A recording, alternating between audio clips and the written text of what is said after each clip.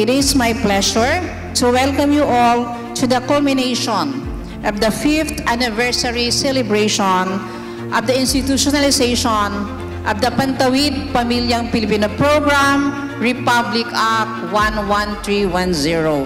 And thank you for being part of this journey.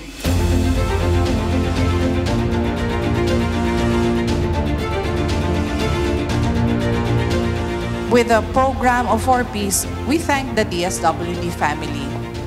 Thank you for giving us a chance to do this. Thank you for helping us help others. God bless all of us.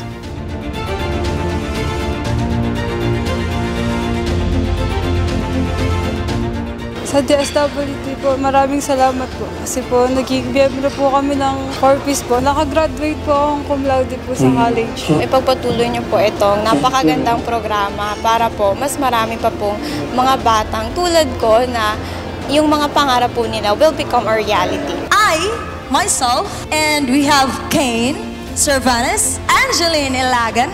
We are just 3 of the millions of 4Ps children who owe our success to this program.